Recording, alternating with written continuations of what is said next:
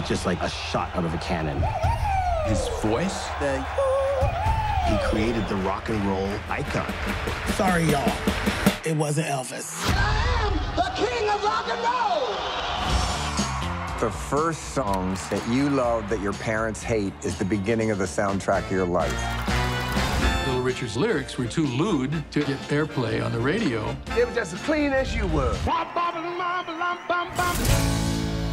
He was very good at liberating other people.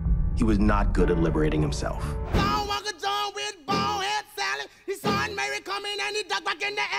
Michael was inspired by me. Prince, James Brown, I discovered him. Jimi Hendrix was my guitar player. I used to stand on the desk and do Little Richard. Everyone was beholden to him.